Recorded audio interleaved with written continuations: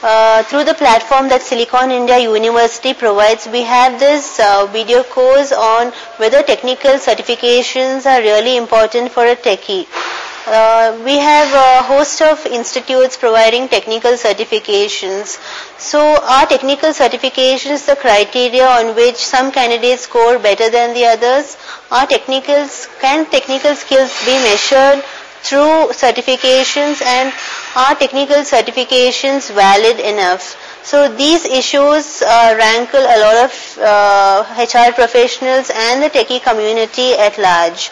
So through this video course, experts seek to mitigate the fears of candidates on what is a valid technical certification, what is not, how credible they are, and how do the recruiters in the IT industry view certifications.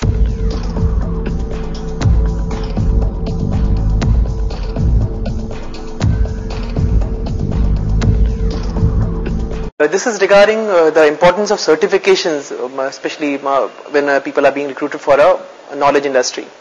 Certifications are desirable. They might not be essential at all times, because the most important thing is definitely experience. But if there are multiple people being interviewed for a particular position, and if somebody is carrying a certification along, he'll definitely get a higher weightage. The reason for that is a certification shows that a person is serious about a particular technology or a skill set. He's put in the time and effort to get a certification for that area, because it typically would be over and above whatever a person is required to do in his normal course of work. So that is definitely important. The other thing is that we also need to take care of what are the kind of certifications that are being brought to the play. If it's from a reputed institution, it's perfectly fine. But if it's from a new institution, typically at Sasken, the way that we take care of the new certifications from a new institute would be that for the first time around, we would rather go to the institute, take an interview with the students who are currently pursuing that particular certification, have a look at the facilities available, have a look at the infrastructure available there, and then take a call whether that certification is good enough for us to give a weightage. The drawback with certifications as such is that typically we find that a person who is certified in a particular technology will have more of a theoretical exposure rather than a practical exposure.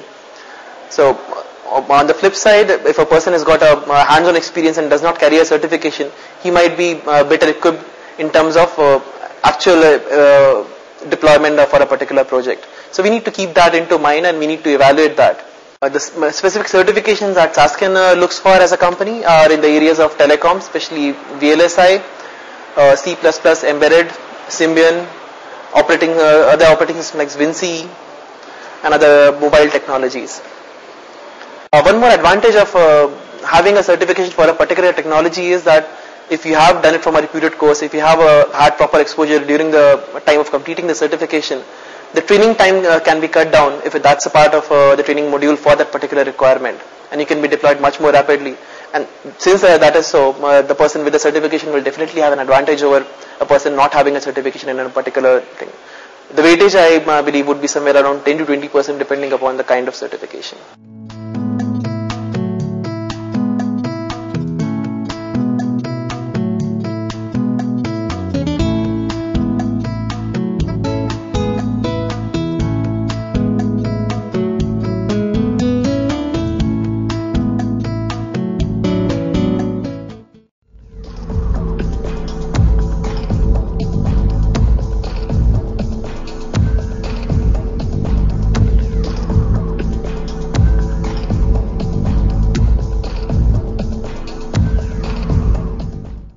Hi, I'm Ganesh.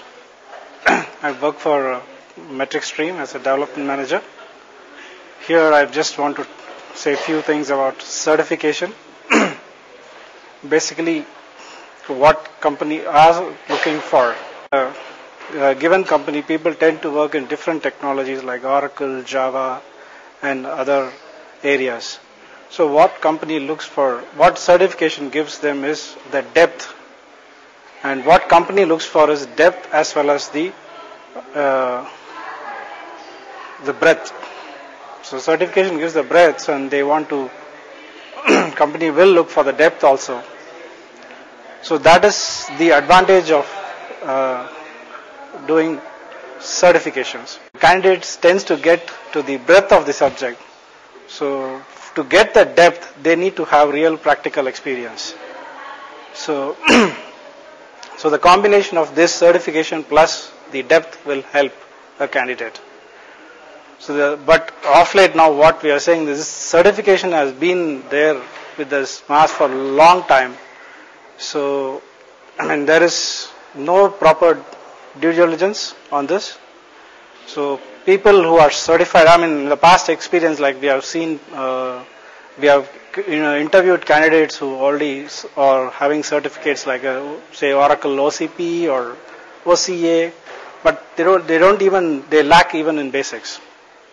So the seriousness of certification is not really there. So the candidate has to understand what a certification is, not just to acquire a certificate, it's basically to get the breadth of what the subject is. Then along with that, he has to put his practical experience to gain.